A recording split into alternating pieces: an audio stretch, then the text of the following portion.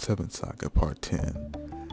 We went through 3 different dungeons, going the northwestern route of this continent.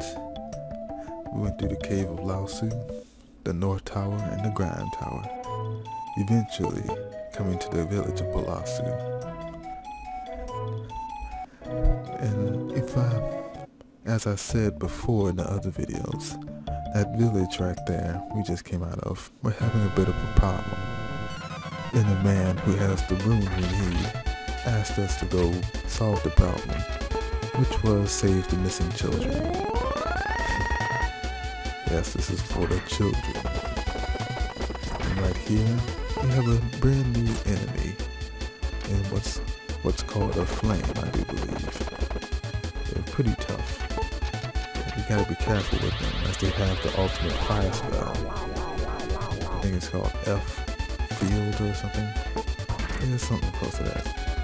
But it's pretty powerful and it can take you down quite easily.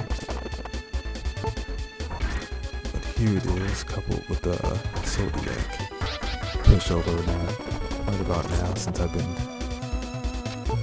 training and building my characters up. Right about now, well, after this fight anyways, we're heading to the kingdom of Tefena. I'm just gonna get some pronunciation. So, we're going to the kingdom of Tefena. And, oh yeah, the flame does give a good boost in experience. So if you really want to grind, you could find him, and he'll give out good experience for you. And like always, I'm skipping through the fights because they're enemies we've already fought before, and I leveled up to level 26. Booyah! Can always use more stats, and really I should use those seeds so I can get even better stats. But I do like a challenge, so I'm gonna wait on that.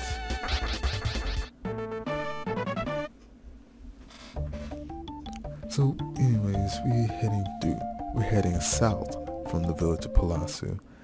And I know it was glowing with the rune and all, but that's where the guy is. At least for now, that's where he is. He's known to move around, depending on what you do. The route I'm going with him is basically, since I solved the crisis between B lane and T lane, he saw fit to go to his home village, which is why that place is flashing. But I've never actually asked him if I could go save the children. And the reason being is so I can get a pretty good ending or a turnout for stuff that's going to happen later on. And yeah, I know this is slightly spoilerish, but well, I got curious. Let me just say, I went on GameFAQs and I found some stuff out. And that place we passed up is our destination to complete that mission, and as you can see, there's a rune right down there as well. But that's going to be in the next video. Right now we're worried about attack power. I mean, those things gave me trouble. I mean, serious trouble. But now, not so much. They're annoying to fight, but now they're pushovers. And here we are, Kingdom of Tefena. It's not a bad place. There's really no new equipment you can get from here. You can basically just raid the chests in the castle, except the mission that'll give you like 5,000 bucks, and pretty much just head back on out after you went to sleep. Not much to do there. They also had the same problem as the village of Palasu, with their children being missing as well. And the reason being for all of this, oh, I actually escaped the battle. That's rare. It usually doesn't work out that well for me. I always get stuck and they always kill me anyway, so escaping is usually not an option. Kinda surprised there, kinda surprised. But as I was saying, reason being all this is happening is because apparently this sorceress named Serpent had, well, apparently lost her child. And, well, started stealing other people's kids. Go figure. Go figure. Is it open? No, of course not. Why would it be that simple? Why did I think it would be that simple? So, it's tragic and all that, but yeah, you kind of out your mind. Oh, and she left the side door open. That's brilliant. Real brilliant. You know, you're crazy when you're trying to lock everything down, but you didn't lock everything. Oh yeah, new enemy, the Rock. It's a pretty powerful magic-based enemy. As you can see, as it took down most of my health. Okay, I leveled up, so I should be able to serve. No, why did I think it would be that easy?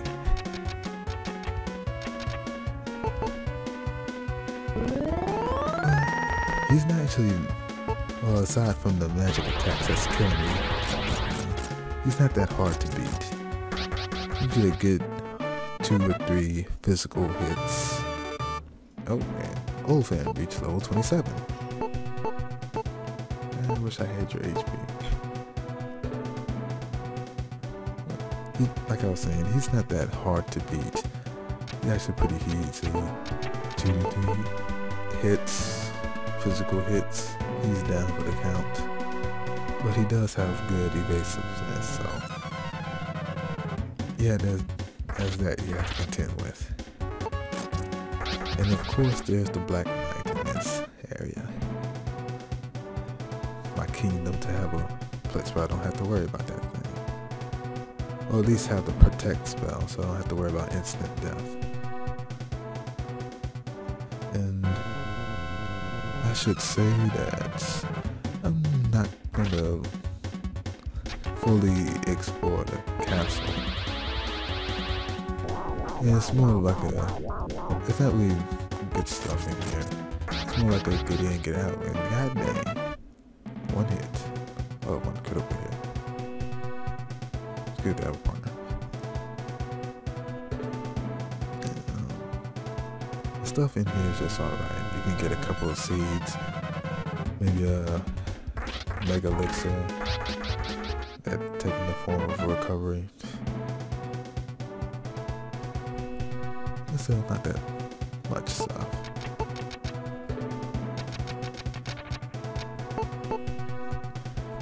Oh yeah, I'm going through. Also, when I went through here, I'm going through magic water like nothing. Really, I should have brought a magic user in here. Magic users are like priceless to have on your team in this game. Valsu, Asuna, you know, they just why you say is demon guy. You all priceless to have, especially during this second floor. We're heading to the right, and there's that recovery / mega elixir.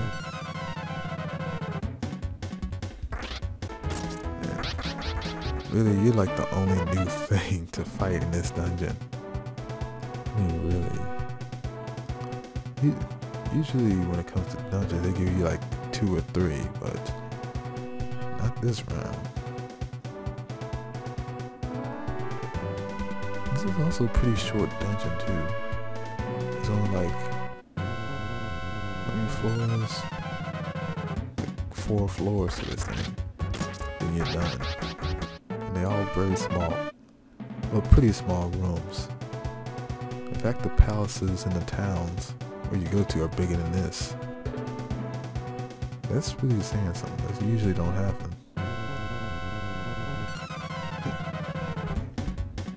So, yeah, you have to be really careful with what I upload nowadays. Thanks to Google, YouTube, new terms of use, whatnot, so on and so forth. Kind of wondering if I'll be able to get this up, or if this will stay up. Yeah, I think so. This is an old game, but maybe I should make a little disclaimer or something. I don't know. This game belongs to Square Enix. Although this game was made by Enix at the time. So.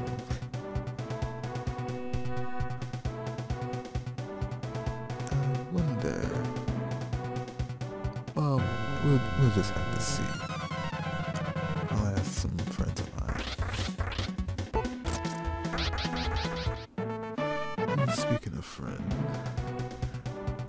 I figured it would be good to do a couple of solo bids. I have been asking them to co-host with me and whatnot. But sometimes you just gotta do it yourself. But of course not. One time I'm over-prepared.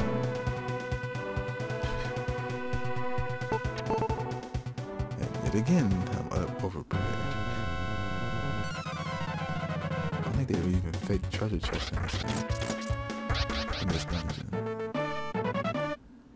Yeah, well, why complain? Although they do give out gems and whatnot. Yeah, don't forget that. Yeah, I'm here.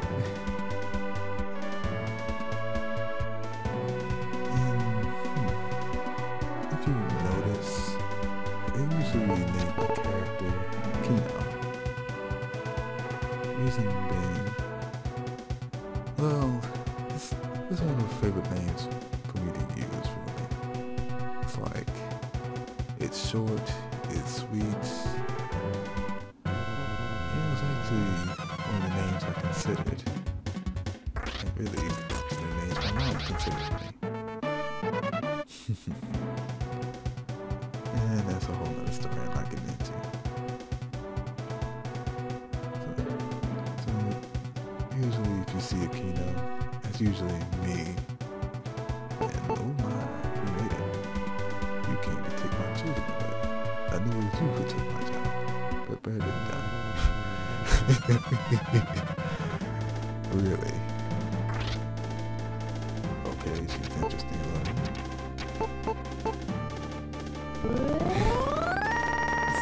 That's so true. Reminds me of The Princess Bride. My name is Nico Montoya. I killed my father, pretend to die.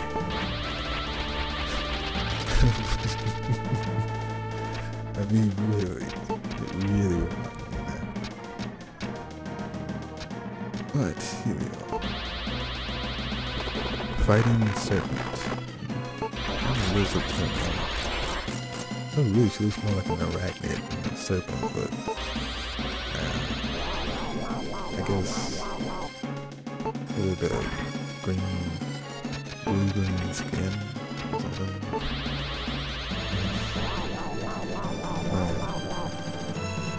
Ruby. I guess it'd be weird to be named the arachnid. Or a spider. Nah, that's mad. Man, I don't know what the fuck like. Okay, animal based off of them. what animal she's always based off of.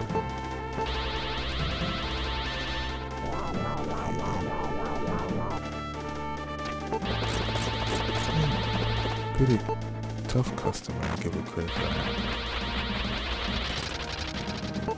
Really should have. Really might have a better weapon. That's something. But it was such a luck.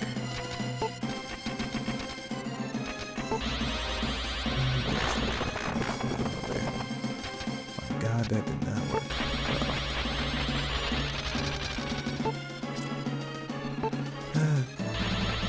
I wish they would get like more than one partner. That would be so awesome. Instead of just 2 people to a team, have like 3. I think that's like the usual amount for parties. In RPGs anyways. 3 or 4. Usually never 2.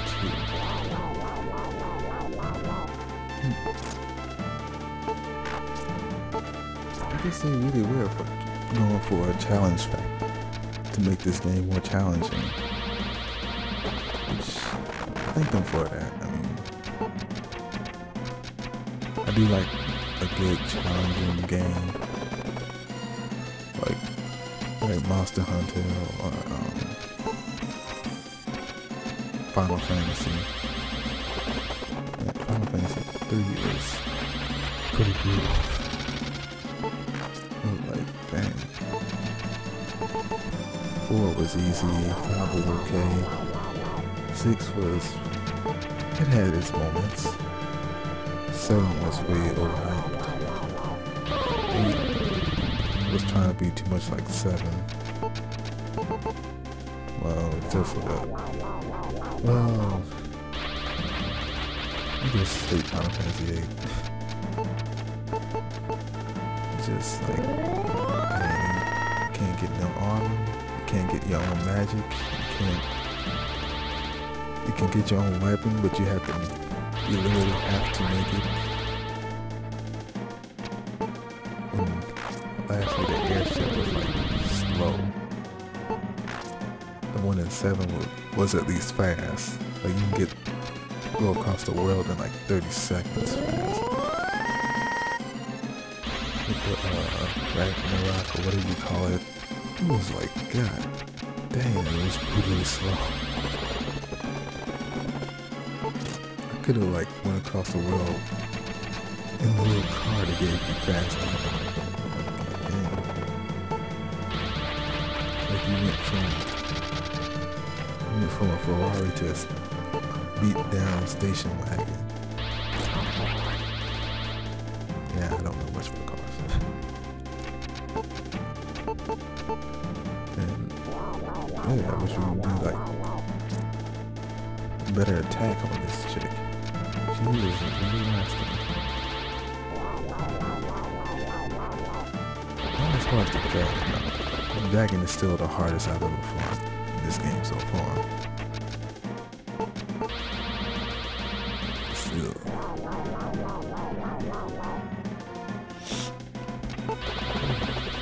Oh yeah, Final Fantasy 9. That one was okay. A bit too cutscene heavy. Final Fantasy X. Final Fantasy 10, I should say. It was good. It was like the best. I like the 3D Final Fantasies. X2 was too, man. Then we played 11, 12 was, it was alright. Different. But have yet to play 13.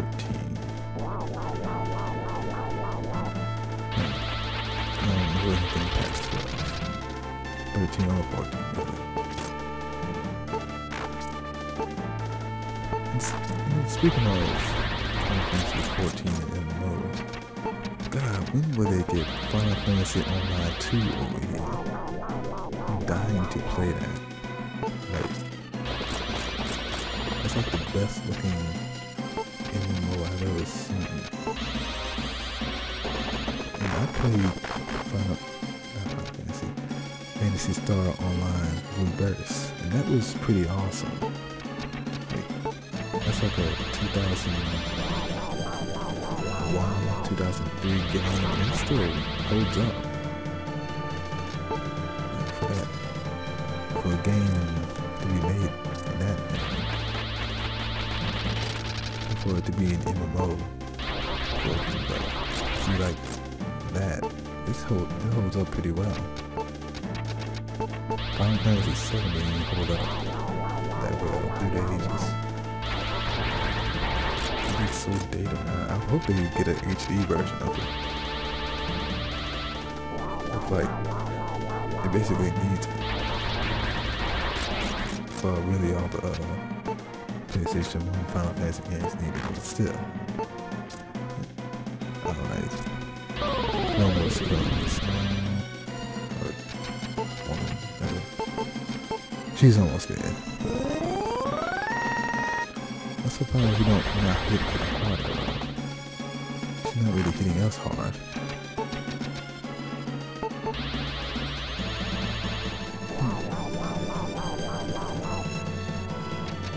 But she is holding out.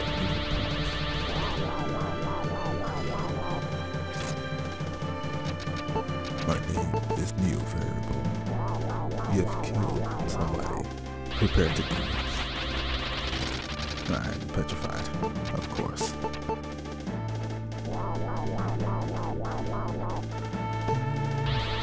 I love those rooms, especially the sky room. Pretty much giving me infinite magic. I ain't complaining.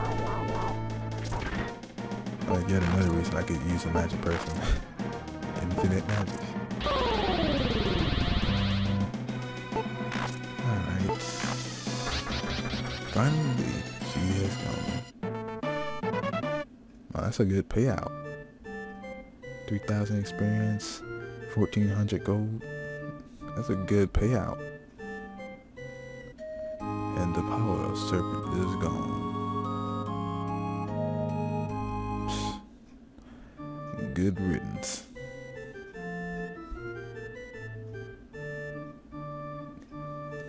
That's one thing. Yes, you have. You're welcome. Pay up. I always gotta rescue some sort of princess.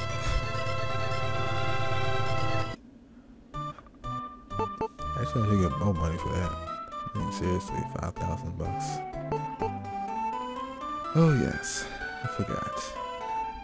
When you get, say, the children and all that, you have to look for the guy again with the rune. But in the scenario I went for, the rune got stolen. And really, I could just take it and run at this point. Because, well,